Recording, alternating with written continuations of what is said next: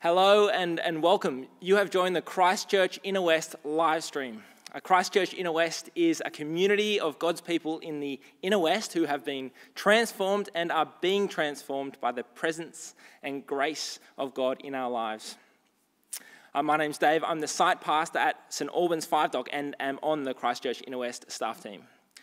If you're new to the live stream this morning, if you've linked in through a link given to you from a friend, or if you've just stumbled across the live stream, we really do hope that this morning you sense that at the beating heart of our community is grace and hope and light. This morning is Father's Day, and for many, Father's Day is a day of celebration, and for others it's a day tinged with sadness and grief. But for all of us, it's a day to have our souls and our hearts guided to our Father in heaven. Even the best earthly father is only an echo or a pale imitation of our Father in heaven. So as we still ourselves and as we ready our hearts and our minds and our souls for worship this morning, hear these ever-living and ancient words from Scripture. The steadfast love of the Lord never ceases. His mercies never come to an end. They are new every morning. Great is your faithfulness. The Lord is my portion, says my soul. Therefore, I will hope in him. Allow the lyrics and the music of the next song to guide your soul to your Heavenly Father. Let's stand and sing together, or sit and tap your feet as we sing 10,000 Reasons.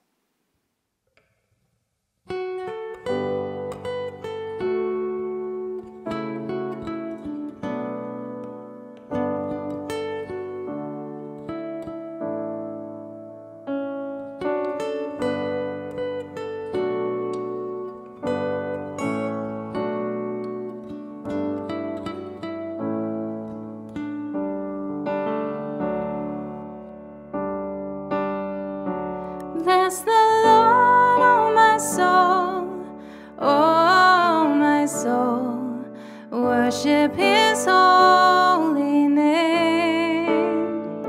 Sing like never before, oh my soul, I worship your holy name.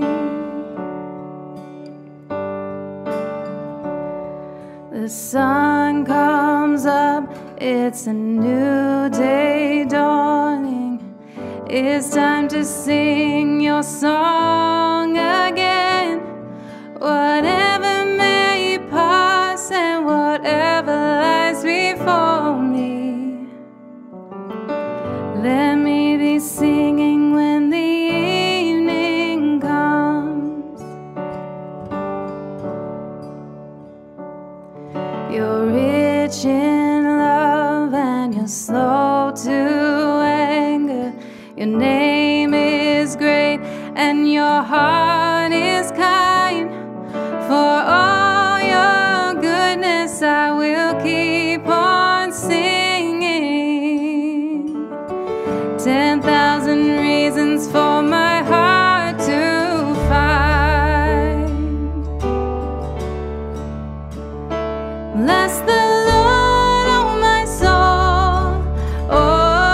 my soul, worship his holy name. Sing like never before, oh my soul, I worship your holy name. And on that day when my strength is failing, the end draws near and my time has come, still my soul will sing your praise unending. 10,000 years and then forevermore.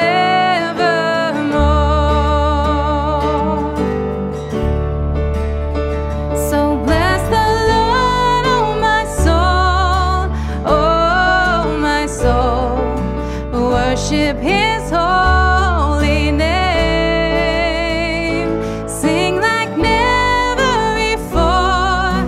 Oh, my soul, I worship Your holy name.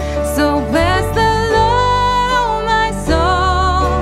Oh, my soul, worship His holy name. Sing like never before. Oh, my soul, I worship Your holy name. I worship Your holy name. And Lord, I worship Your holy name.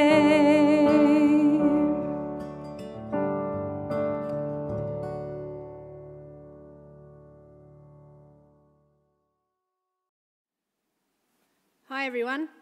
Hi, I don't know if you can see me. It's a bit dark, isn't it? Dark. Sometimes we get a little bit scared in the dark. I do. I think maybe I'm going to fall over something or bang into something or maybe trip and hurt myself. When we're in the dark, it's a bit unsafe, isn't it? And then, sometimes I come home late at night and all the lights are off. And I open the front door and I've got my hands out in front of me looking for the light switch. Where is the light? I feel a bit lost when it's dark. Do you? Have you ever felt that? Well, watch this. I've got a torch. See what this does. Oh, wow. What does the torch do to the light? You see this funny thing you can do? You can do all sorts of funny things with the torch. Can you see it through my hand? What about in your jumper? You can see it in the jumper. And this torch does fun things like this. It has whoa, this is a great torch. But what does it do to the darkness? It takes it away, doesn't it? In a few weeks at school holidays, you might actually get the chance to go out late after bedtime with a torch. And then you can do things like this. Get your torch out and you can go looking. Oh, is there a possum? Is there a rabbit? Is there something that you can see now because there's light that you can't see in the dark? Do you know what? One day, when Jesus was talking to a big group of people, he said this really extraordinary thing. Jesus said, I am the light of the world. Follow me and you won't be walking in the dark. You will have light that gives life. What did he mean? When we're born, we can see light and dark. Even babies can see light and dark. But there's another sort of light. And it's not what we see with our eyes, but what we see with our heart. This is the light about how we know who God is, how we can find God. And Jesus said that people who don't follow him are walking in the darkness. They don't know their way to God, and they're lost. Their life is not free. They're scared. Jesus said that when you follow him, who is the light, you will be able to see the truth about God. And when you follow Jesus, you will have the life that only God can give. That is life with him forever. And there's nothing to be scared about with God. In a moment, we're going to hear the Bible read, including these words that Paul wrote to the Christians. And he wrote that they are to shine as a light among people of this world as you hold firmly to the message that gives life. The way we are to shine is to listen to and follow and be like Jesus. Last week, if you remember, we learnt that Jesus thought others were more important than him. He served people by washing their feet. What else does the Bible say? Well, in this bit we hear today, it says we shouldn't grumble or mutter about others. We should not talk badly about other people because it's not something that Jesus would do. So, to shine as a light, we need to be like Jesus, serving others and speaking well of them. And when you do that, people will see you shining like my torch. They'll see you shining in the light, in the darkness. Now, kids, adults, this week, each night when you go to bed, why don't you ask God to help you shine like Jesus, to be more like him? Shine in the darkness. And we're going to do that now. We're going to pray right now. Would you pray with me? Lord God, thank you for sending Jesus. Thank you that he is the light of the world. Please help me to be like Jesus, to serve others, to share and to be kind to other people with my words and with what I do. Father, help me to shine like a light, just like Jesus. And help me now to listen to the words of the Bible that I might hold firmly to these all my days. And we pray in Jesus' name. Amen. See you next time. Hello, it's Rosemary Mitchell and I'm from the 10 a.m. congregation at St John's. The first reading comes from Isaiah chapter 49 and we're starting at verse 1. Listen to me, O coastlands. Pay attention, you peoples from far away. The Lord called me before I was born. While I was in my mother's womb, he named me. He made my mouth like a sharp sword. In the shadow of his hand he hid me. He made me a polished arrow. In his quiver he hid me away. And he said to me, You are my servant, Israel, in whom I will be glorified. But I said, I have laboured in vain. I have spent my strength for nothing and vanity. Yet surely my cause is with the Lord, and my reward is with my God.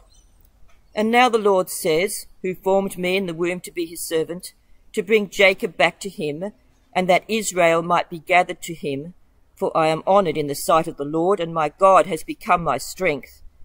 He says, It is too light a thing that you should be my servant, to raise up the tribes of Jacob, and to restore the survivors of Israel. I will give you as a light to the nations, that my salvation may reach to the end of the earth. Thus says the Lord, the Redeemer of Israel and his Holy One, to one deeply despised, abhorred by the nations, the slave of rulers. Kings shall see and stand up, princes, and they shall prostrate themselves, because of the Lord who is faithful, the Holy One of Israel, who has chosen you. Our second reading comes from Philippians chapter 2, reading from verse 12 to 18. Therefore, my beloved, just as you have always obeyed me, not only in my presence, but much more now in my absence, work out your own salvation with fear and trembling. For it is God who is at work in you, enabling you both to will and to work for his good pleasure. Do all things without murmuring and arguing, so that you may be blameless and innocent, children of God without blemish in the midst of a crooked and perverse generation, in which you shine like stars in the world. It is by your holding fast to the word of life that I can boast on the day of Christ that I did not run in vain or labour in vain. But even if I am being poured out as a libation over the sacrifice and the offering of your faith, I am glad and rejoiced with all of you. And in the same way, you also must be glad and rejoice with me. This is the word of the Lord. Thanks be to God. Good morning, Christchurch Inner West. My name's Richard. I'm the site pastor here at St John's in Ashfield. And it's my pleasure to open up this next section of Philippians for us together this morning. Would you pray with me as we come to God's word? Father, we've heard your word to us this morning, and we thank you that you are someone who wants to be known, who wants to reveal yourself to us, and who wants to change us and grow us. And so, Father, as we unpack your word to us this morning, we ask that you be at work in us by your Spirit to do that work, to make your word real to our hearts, and to bring it to bear in our lives. And we pray this in Jesus' name. Amen. where do you look for inspiration? Maybe you've been inspired recently by the Olympians and Paralympians gathered in Tokyo, women and men of extraordinary talent and extraordinary dedication, often with stories of substantial challenges they've had to overcome in their own lives. They are exceptional human beings, stars in the world. And their hard work can lift our eyes, can't it, to see greater possibilities, to transcend the difficulties of our day-to-day lives as we look to something greater. But then, of course, the games finish, don't they? And we come crashing back down into day-to-day life in lockdown, the same restrictions, the same frayed tempers, the same boredom and frustrations, the same cracks that the pandemic continues to reveal in our own lives and households and in society at large. We need inspiration, don't we? We need bright lights in the world to guide us, to show us the way.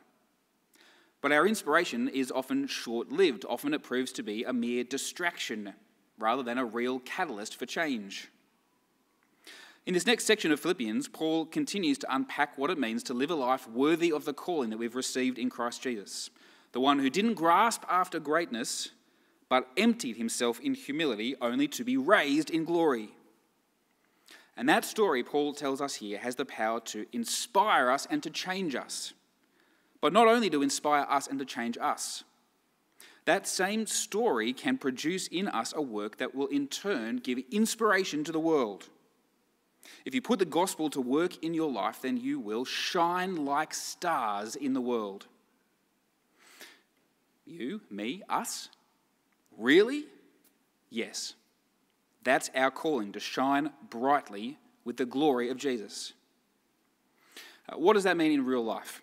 That's what we'll see as we unpack this section of Philippians in a little more detail. We're going to do that under 3 headings together this morning. Light for us, light through us, and light in us. Point 1, light for us. According to Paul in this passage, the first thing that the gospel does once you've been saved is to actually give you some work to do. Have a look with me at verse 12. Therefore, my beloved, just as you have always obeyed me, not only in my presence, but much more now in my absence, work out your own salvation with fear and trembling. The therefore is, as always, very important. Paul, you remember, has just finished his great hymn about the glorious humility of Jesus. And now it tells us that because of that story, we have work to do, to obey, he says. Obey me, Paul says, and as it's going to become clear, particularly when we get to chapter 3, what he really means is be obedient to the gospel of Jesus as I have taught it to you. And he says to do that even more now in his absence. That is, he's saying to the Philippians, I'm not there to walk you through it anymore. I'm not there to tell you exactly what it looks like to walk this path. Now it's over to you. And what it looks like to obey, he says, is to work out your salvation. Hang on a second, I hear some of you say back to me through the camera. Hang on a second, are we saved by faith, not by works? Well, yes, of course we are, and this verse actually doesn't contradict that at all. We'll come back to exactly what those words do mean in just a moment. But part of the reason it might sound a little strange to hear these words from Paul linking faith and works, salvation and works, is because of the words that come next. He says we're supposed to do all of this with fear and trembling. Now that sounds a little strange as well, doesn't it? After all, don't be afraid is the most common command given in the Scriptures. But here we're commanded to fear, and it's not the only time either. The Proverbs tell us, don't they, that the fear of the Lord is the beginning of wisdom. What that should tell us immediately from the get-go is that there must be a good kind of fear and a bad kind of fear. Now, fear is a very physical emotion, isn't it? You feel fear in your body. You tense up. You might even tremble.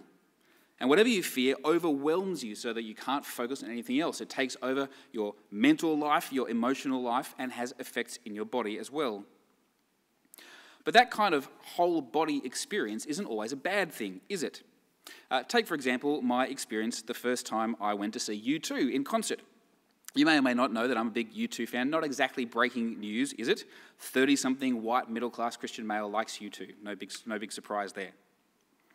But the first time I ever went to see them, I had this rather incredible experience. When the lights went out, you see, and the band were about to walk onto stage, one of my friends who was there with me looked across at me and he said, "Mate, are you all right? You look like you're about to pass out. You're shaking." And I really was. Not because I was afraid, though, of course, but because I was overwhelmed by the sheer awesomeness of what was going on. I could hardly believe it was actually happening, and it made me tremble. Now, of course, salvation in the Lord Jesus is much more exciting even than a U2 concert, isn't it? But the Bible, I think, means something like that when it talks about the fear of the Lord. The author of a recent book puts it like this. He writes, "The trembling fear of God is a way of speaking about the intensity of our love for God. I can shake in terror as a soldier might under heavy fire, but I can also quake in overwhelmed adoration, as when the bridegroom first sees his bride." The fear of God, you see, is what happens when you're overcome and marvel at the unspeakable beauty, the immensely powerful grace that He's poured out on us through the glorious humility of Jesus. It makes you tremble. How does that help us understand what it means to work out your salvation? Well, you see, the point that's being made here is that a fear like that, a love like that, a fearful, trembling love for God because of His grace to you in Jesus, that absolutely must and certainly will change you. The salvation won for you in Jesus should make you tremble so fiercely with wonder and joy that you'll never be the same again. That's what verse 12 is telling us here. And notice just how carefully Paul words it. He doesn't say work for your salvation, does he? He says work out your salvation. He's talking about the outworking of the gospel in your life. To work out your salvation with fear and trembling means allowing the glorious humility of Jesus to reshape and energize your life. The story of Jesus, you see, is light for us. And our task is to let that light shine into our lives in such a way that it changes us and shapes us so that our story fits that same shape as Jesus' story. And when the bright light of that story gets into our hearts, it will work itself out in our lives. But what Paul goes on to tell us in the rest of this passage is that it'll make our own stories bright, shining with that light as well, so that the light of Jesus shines out through us like stars in the world. How does that work? Point 2, light through us. What might it look like in practice to work out your salvation? Paul tells us in very practical terms in verse 14. Read it with me.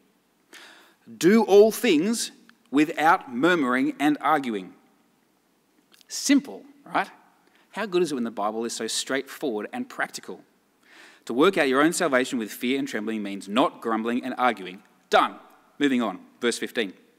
So that you may be blameless and innocent, children of God without blemish in the midst of a crooked and perverse generation in which you shine like stars in the world. So don't murmur or argue, you'll shine like stars. Wait a second. Just sit with that for a moment. Don't murmur or argue, and you'll shine like stars. What? I mean, really? Surely not murmuring and arguing is far too mundane and everyday a practice to be on par with the stunningly beautiful stars in the night sky.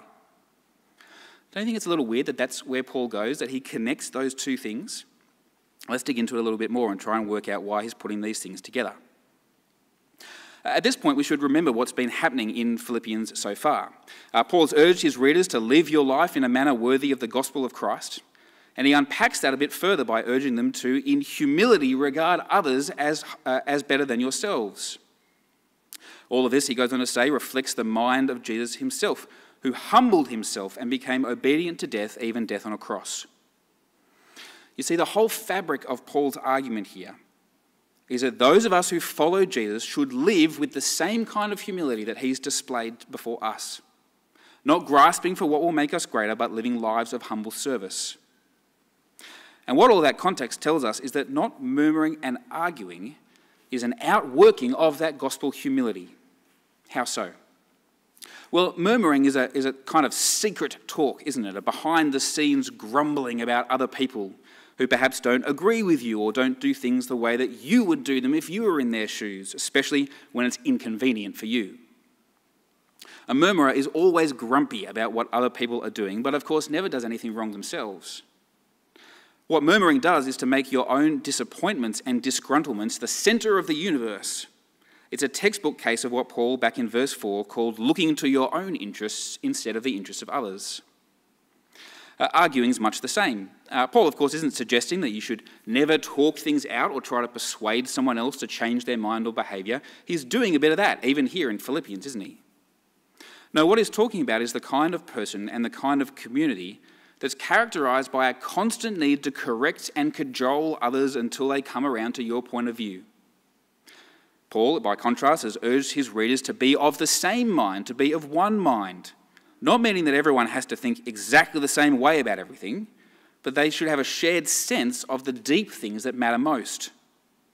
Arguing constantly about every little thing is a textbook case of what in verse 3 is called selfish ambition or conceit, regarding others as less than yourself rather than better than yourself, presuming perhaps that your own perspective and opinion and knowledge are superior. Murmuring and arguing are anti-humility, grasping kinds of behaviour, and they destroy communities. But what does a community characterised by the glorious humility of Jesus look like? Well, that's going to be a community in which differences and disagreements and difficulties can be respected and worked through with grace and kindness, where the bright light of salvation through the glorious humility of Jesus is worked out in lives together. There'll be a community in which differences, disagreements and difficulties don't lead to divisions. And a community like that, Paul says, will shine brightly like stars in the world. Because while on the surface it doesn't sound very impressive, that's exactly what our world needs, isn't it? Just think about it for a moment. Don't you think murmuring and arguing is a pretty perfect description of the world in which we live? And not just the world at large, but our own particular patch here in the inner west of Sydney, in Five Dock and Haberfield and Ashfield. Murmuring and arguing is basically what we do, isn't it? And the pandemic that we're currently facing has made that all the more obvious. We've all got an opinion to share about whether the authorities were too slow to enter lockdown or whether they've gone too far. Having an opinion is fair enough, but we feel the need to air those opinions in our conversations and on social media and to argue about them with our friends and neighbours. And those differences of opinion get elevated to a moral status, don't they? Those who think we need greater restrictions accuse those who don't of being reckless and heartless. While those who think that they've gone too far think that those who don't are weak-minded enemies of freedom. And so disagreements about vaccinations separate families and friends, and your own particular reading of the daily horoscopes, the COVID numbers, define who are right-thinking people and who are just deluded. Could our city be described as a community in which differences, disagreements and difficulties don't become divisions? Not a chance. So much for all being in this together. Just as much as ever, and maybe even more, divisions between left and right, rich and poor, middle and working class are drawing latte lines and all kinds of other lines through our city, aren't they? Do you see now why this is so important? Do you see the difference it would make to our world if we could be inspired by a vision of community that could get along despite our differences? A community where the glorious humility of Jesus is worked out in such a way that it refuses to murmur and argue. You better believe that people like that will shine like stars in our world. When we think of stars, we tend to think of the exceptional, don't we? Olympians, Paralympians, the medical researchers who've achieved the impossible in creating vaccines for us. But as inspirational as they might be, they can't heal our divisions. Only the grace of God displayed in the glorious humility of Jesus can do that. And God has given you and me, his children, the task of reflecting that glory into the world. And if we can do that work, then maybe, just maybe, the crooked and perverse world around us will take inspiration from that and perhaps even take hold of the word of life for themselves. It's a high calling. What is it that will actually produce that kind of work in you, in us, that can inspire the world with a glimpse of the glory of the true and living God? Point 3, we need also light in us. So, very practically, where has Paul gotten us to here? Do everything without murmuring and arguing. Easy enough, right? Except no, it's not. It really isn't, is it? You and I know that even such a small thing is really quite hard. And the ongoing lockdown with all its stresses, all its pressures, is probably making it even harder. Just this week, actually, I was feeling pretty grumpy about something, and it was so insignificant that I can't even remember what it was now. But I do remember that I was murmuring about it to Angus and Jonas and Dave and Andrew. And Andrew turns around and says to me, well, it's probably a good thing that you're preaching on this passage in Philippians this week, isn't it? And, well, he was probably right. The thing is, I'm really tired at the moment. And I know that many of you are too. And when you're tired, even little things can all of a sudden become big things, can't they? But you see, it's not the case that lockdown has somehow made me more focused on my interests and less humble. Lockdown hasn't actually made me worse. It's even worse than that. Lockdown's just revealed what was already in my heart and brought it out, as any crisis tends to do. And I'm sure that many of you are feeling that in your own households, in your own workplaces, and even with one another here in our church family together. And so, thank God, we're not left on our own to do this, are we? The work of working out your salvation isn't all on you. In fact, in the end, it isn't your work at all. Circle back with me to the beginning of this little passage in verse 12. Work out your own salvation with fear and trembling, for it is God who is at work in you, enabling you both to will and to work for his good pleasure. This is a profound and important verse, and I'd love to spend the next couple of hours unpacking it with you, but don't worry, we won't. If you needed any confirmation that work out your own salvation doesn't mean save yourself through works, then it's this very next verse, isn't it? For it is God who is at work in you. You see, when it comes down to it, we're so lost in sin and darkness that even to desire to put the grace of God to work in your life can only come about as a result of God's gracious work in you. Salvation belongs to the Lord from beginning to end, from the first moment that he opens the eyes of your heart to his love for you in Jesus, in every step toward maturity until you stand complete and perfect in the presence of the Lord at his return for all eternity. God himself is the source and the power and the agent of all of it. What are you going to do with that? What difference is that going to make for you as you seek to work out your salvation? Well, you might say, easy. If it's God's work, then I'll just sit back and let him do his thing. But that won't fly, at least not according to this passage here.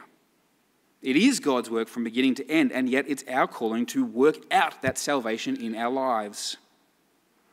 You see, God doesn't just magic us into Christ-like perfection. He remakes us from the inside out, from the heart, so that more and more we love what he loves. And in his grace and kindness, he chooses to use us in the process. Knowing this is going to help you guard against two opposing errors in the Christian life. On the one hand, it's going to guard against overconfident complacency, and on the other hand, it's going to guard you against despair. You see, you can become overconfident and complacent as a Christian when you imagine that the grace of God leaves you with nothing left to do. I'm good to go. I'm just here doing my thing. I don't need to worry about my own holiness. I don't need to seek to grow in that. But of course, you're not perfect yet. You're called to work out your salvation, and not least because it's in your own wrestling and even failing that God will continue to humble you and so deepen your fearful love for him. On the other hand, you can become lost in despair as a Christian when your working out salvation leads to failure again and again and again. But you see, what this tells us here is that you're not alone in your work. God himself is at work in you. And if God's at work in you, his work will not fail. No failure on your part, no matter how significant, no matter how frequent, can derail what God is doing. He will finish what he started. How can you be sure of this? Well, have a look at the last 4 words of verse 13. Words of absolutely incredible beauty. Words that tell you why it is that God is doing all of this in the first place. For his good pleasure. You see, what pleases God, what brings joy to his heart, is to make you and me shine like stars in the world. Working out your salvation, learning not to murmur and argue, it's not easy work, but it pleases God to work it in you. And you can see the difference that actually makes in Paul's life here in this passage, can't you? As we draw to a close, have a look with me at the final verses of this passage, verse 17. Paul writes, "But even if I'm being poured out as a libation over the sacrifice and offering of your faith, I am glad and rejoice with all of you. And in the same way, you also must be glad and rejoice with me." Do you see what all this has done for Paul, this work of God in him by grace as he seeks to work out his own salvation? You see what he says? Even if working out his salvation means death for him, he will count that as joy. That's the confidence of a fearful, trembling love for God, a love that can never be overwhelmed even when the work seems far beyond human ability to accomplish. What can sustain that kind of confident, trembling love for God? Well, it's only his love for you through the glorious humility of Jesus. The blameless and innocent Lamb without a blemish, God's own Son, who poured out his blood on the cross as a sacrifice and offering in order to make crooked and perverse people like you and me into children of God. The light of the world extinguished in the darkness and raised in glory to make you and I shine like stars in the world. And why did he do it? Because he loves us. It was his good pleasure. And the more your heart trembles in the face of this great love, the brighter you'll shine. Brothers and sisters, this is what this passage tells us this morning. This is what the gospel will do in you. God has called you out of darkness into his marvellous light. Shine as a light in the world to the glory of God the Father. Amen.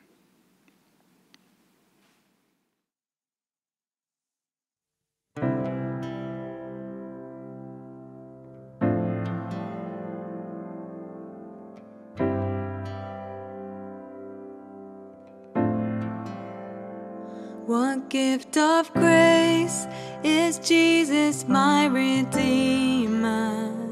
There is no more for heaven now to give. He is my joy, my righteousness and freedom, my steadfast love, my deep and boundless peace. To this I hold, my hope is only Jesus, for my life is solely bound to his. Oh, how strange and divine, I can sing, all is mine, yet not I, but through Christ in me.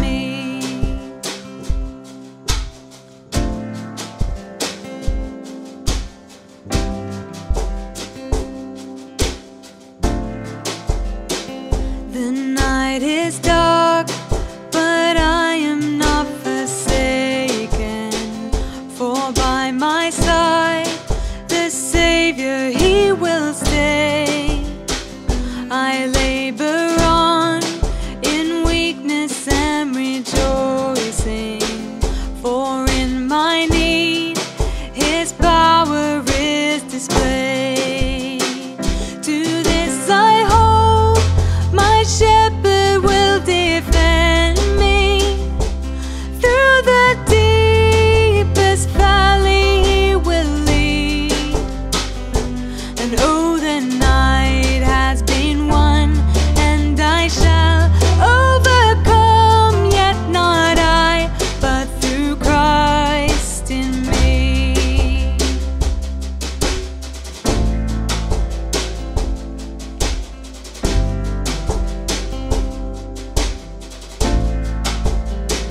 No fate I dread, I know I am forgiven.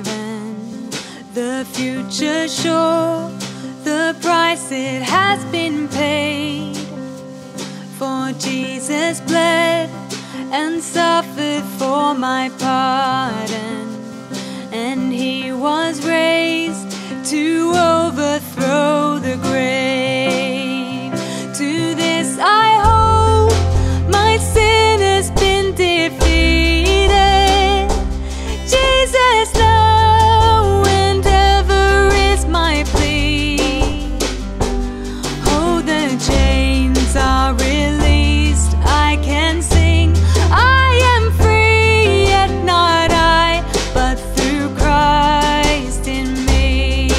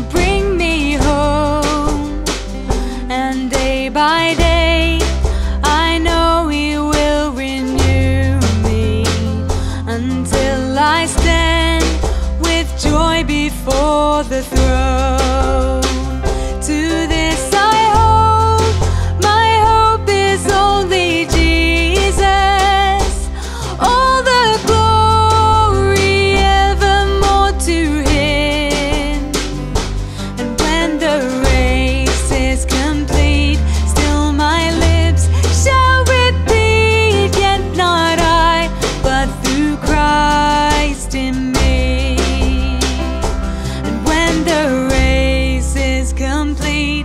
Still my lips shall repeat, yet not I, but through Christ in me.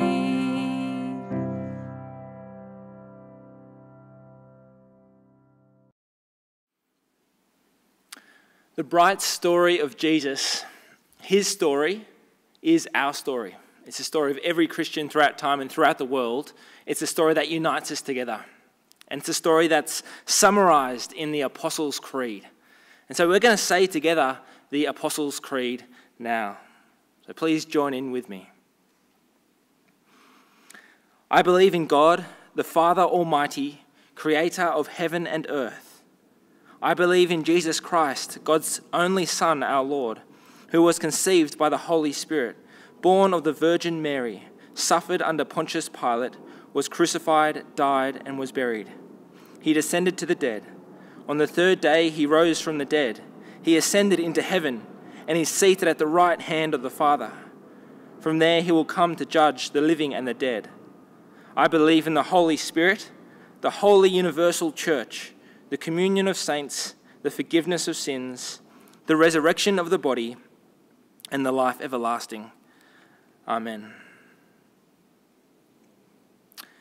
As Rich said, the bright story of Jesus, the story of Jesus coming down into our world and rising to new life, shines light into our lives. The story of supreme humility shines light on our own motives and hearts. And if we let it, it reveals in us something not as beautiful as Jesus' love and humility and sacrifice. It reveals grumbling. It reveals wanting to be above other people and not regarding others as better than ourselves. It reveals all sorts of things in our own hearts and lives. And so we come to the moment in our service where we get to examine our hearts and minds, to let the light of Jesus' story shine into our hearts, and to confess our sins to our Almighty Creator. So let's say this prayer of confession together. Together, let's pray. Gracious God, our sins are too heavy to carry, too real to hide, and too deep to undo. Forgive what our lips tremble to name, what our hearts can no longer bear, and what leaves our consciences with a sense of condemnation. Set us free from a past that we cannot change. Open to us a future in which we can be changed. And grant us grace to grow more and more in your likeness and image through Jesus Christ, the light of the world. Amen. We open our hearts to the light of Jesus, and it's when we hear the love and grace of God spoken into our lives at our most ugly, we begin to change. So hear these words of God's grace and love, the love we see in Jesus. As high as the heavens are above the earth, so great is God's love towards those who fear him. As far as the east is from the west, so far has he removed our transgressions from us. In Jesus Christ our Lord. Amen. At Christchurch Inner West, we have a partnership with Compassion Australia. And so from time to time, we hear updates from Compassion. And so we've got a short video from Spiro Cassis, who works from Compassion. He's got an update for us and some action points for us to carry out. So enjoy. Christchurch Inner West, it's great to see you. It's Spiro. I've met many of you. I've had the privilege of travelling to the developing world with you, where you've met your sponsor children. We almost managed to do it a second time. Right now, could you please be praying for your kids? It's a really tough time. Kids have missed 18 months of school in some cases. Parents have lost livelihoods. In some cases, parents have died. And in some cases, children have lost both parents to COVID. We've also lost church workers to COVID. And yet, in the midst of this, many people are coming to Christ, as it is the church, rather than the government in many places, that's providing first aid and the love of the Lord Jesus Christ, expressed in so many ways, by sharing the hope of Jesus and showing the love of Jesus as resources are being shared. And that's being made possible by you. Please pray for Haiti. 2 weeks ago there was an earthquake in Haiti. 47 child development centres and churches were either totally destroyed or very badly damaged. If you do sponsor a child in Haiti and there's been an issue with the child that you sponsor, if they've been caught up in it, we will call you. You may have also seen in Indonesia, many people have been affected by COVID. Loss of life, loss of livelihood. Please be praying for Indonesia. Please be praying for Thailand. Many people are fleeing to Myanmar and heading into Thailand, and they're experiencing the love of Jesus as they encounter big-hearted churches who are sharing what they have with them. Unfortunately, it has also meant there's been a renewed spread of COVID in Thailand. I want to thank you so much. I want you to consider the enormous privilege that we have, and I speak to you now as a sponsor, and I've had the privilege of meeting 6 of the kids that my family sponsors. Our words of affirmation through letter writing are very powerful. Our prayers are powerful. Praying for a child in the developing world by name and praying for their family is powerful. So please bring them before God. I also want to encourage you to think about perhaps sending family gifts. I know that during COVID, my own family has sent family gifts. One of the awesome things about family gifts is 100% of the value of what you send goes to the child and the family in need. And I look forward to seeing you again one day. God bless you. And whatever you're going through now, may the Lord Jesus Christ bring you the peace and comfort that only He can. Thank you. Well, good morning, and as we remain scattered physically, nonetheless we are united in heart and in spirit together, and so let's pray to God, our Heavenly Father. Our gracious God and loving Heavenly Father, we lift our hearts to you first in praise. You are good, despite the circumstances that the world is enduring at the moment, and we ourselves in our own particular way. You are glorious despite the tarnishing of evil that there is in this world. And you are love, despite our sin and wayward hearts. We lift our hearts to you in praise, our good and glorious and loving and holy Lord. And we know that without you, there is no hope, there is no joy, there is no future, there is no foundation. And so we say to you this morning that we rest in you. We lift our hearts to you in praise. We lift our hearts to you also in thanks, Father. These are very difficult times. And we know many others whose circumstances are even more challenging than our own.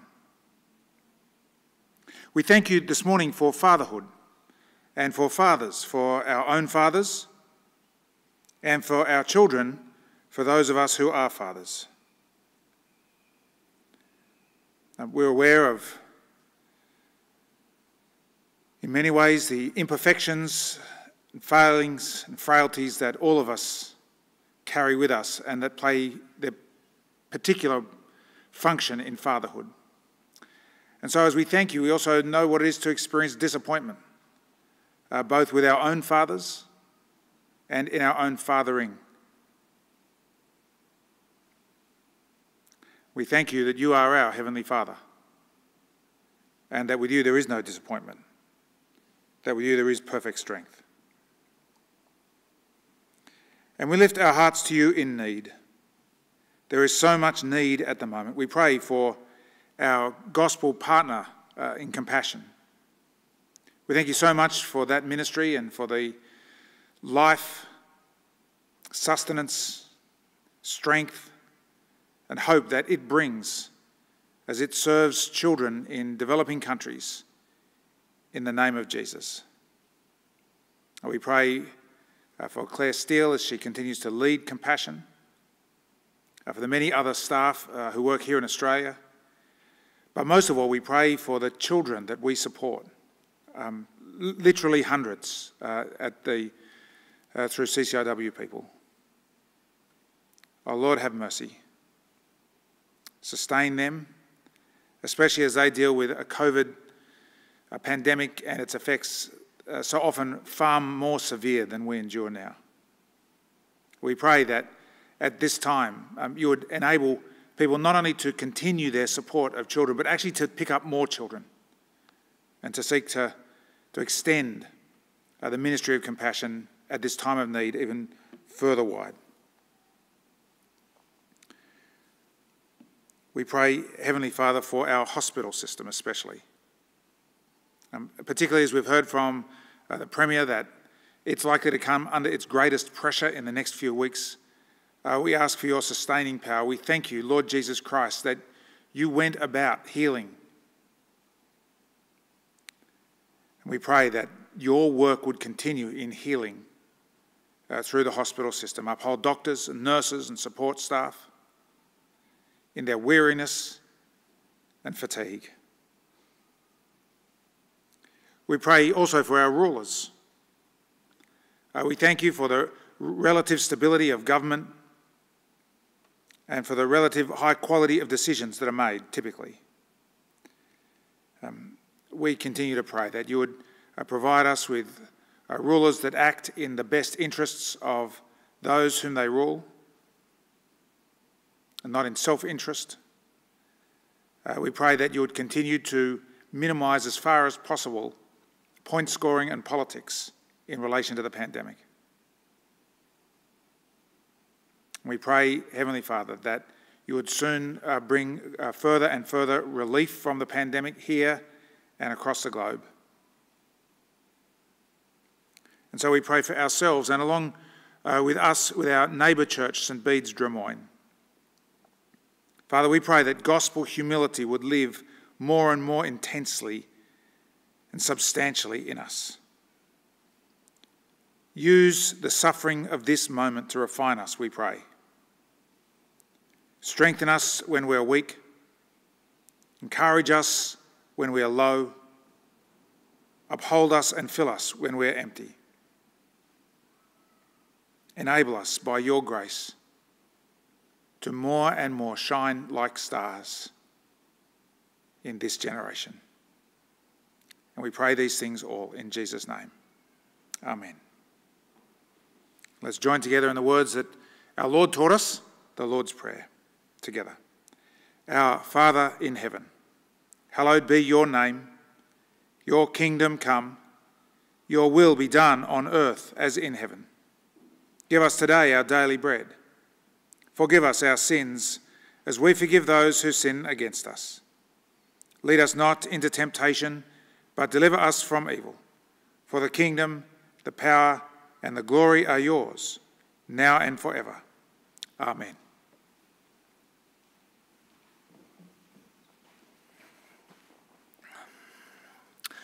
I have three brief notices for our life together at Christchurch Inner West. The first notice is that during the lockdown, we've started a Thursday midday prayer session on Zoom. So it's from 12 to 12:20 on Thursdays, and it's strictly 20 minutes. And it's an opportunity for us to sort of disconnect from our usual routines and lives to pray, to put a particular area of our local suburbs or our state or our world on the agenda and to bring it to God in prayer. So if you'd like to log into this prayer session, you'll find details in the e-news or on our website or on the Facebook groups. We'd love for you to join. If you're having lunch during this 20 minutes, that's okay. So turn your camera off and turn your audio off. We'd still love for you to join us in prayer. So it's Thursday, 12 to 12:20.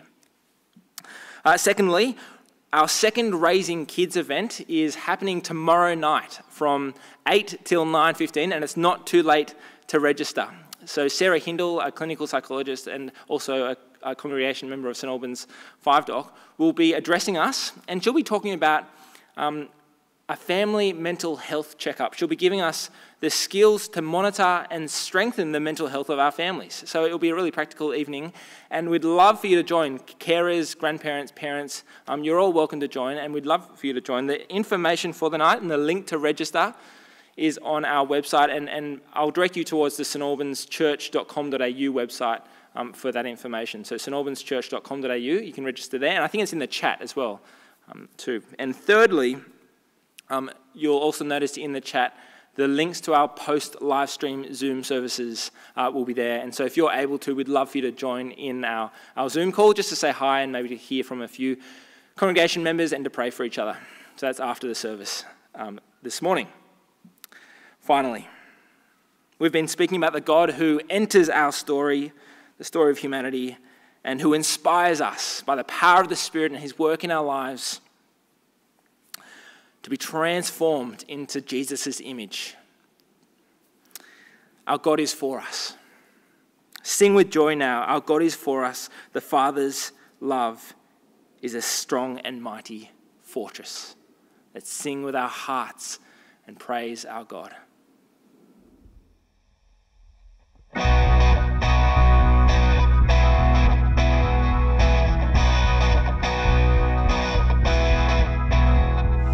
We won't fear the battle, we won't fear the night.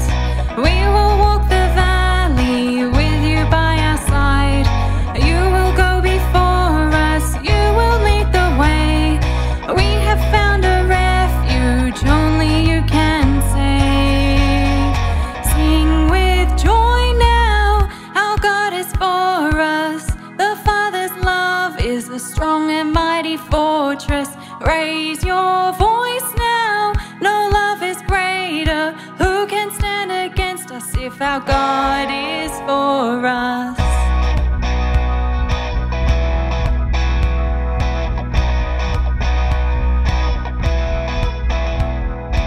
Even when I stumble, even when I fall, even when I turn back, still your love is sure. You will not abandon, you will not forsake. You will cheer me onward with never-ending grace. Sing with joy now, our God is for us. The Father's love is a strong and mighty fortress. Raise your voice now, no love is greater. Who can stand against us if our God is for us?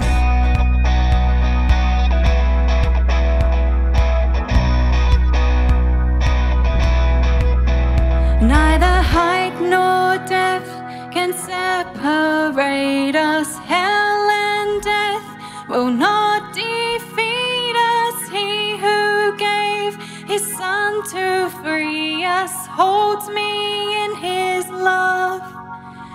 Neither height nor death can separate us. Hell and death will not defeat us. He who gave his Son to free us holds me in his love.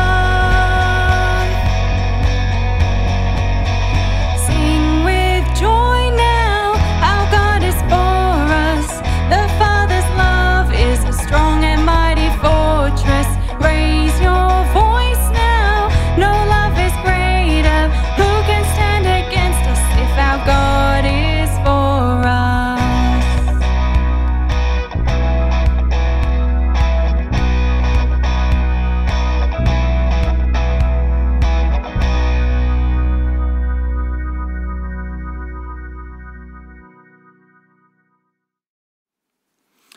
To send us out to the week, hear these words from Philippians chapter 2. Do all things without murmuring and arguing, so that you may be blameless and innocent, children of God without blemish in the midst of a crooked and perverse generation, in which you shine like stars in the world. So go in peace to love and serve the Lord in the name of Christ. Amen.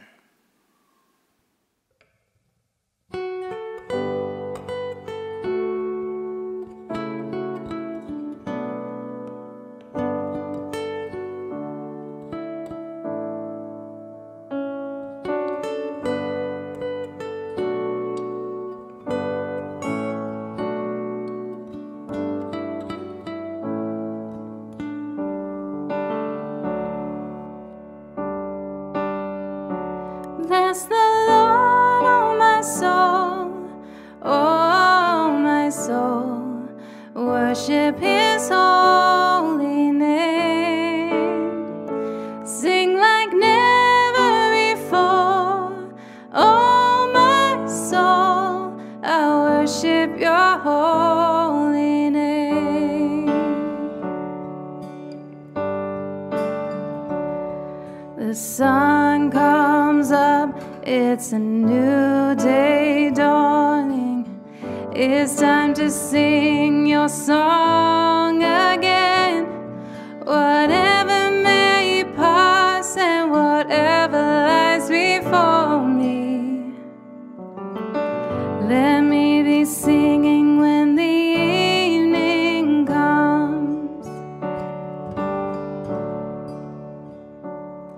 You're rich in love and you're slow to anger. Your name is great and your heart is kind. For all your goodness I will keep on singing. 10,000 reasons for my heart to find. Bless the Lord, oh my soul, oh my soul. Worship His holy name. Sing like never before. Oh my soul, I worship your holy name. And on that day when my strength is failing, the end draws near and my time has come, still my soul will sing your praise unending. 10,000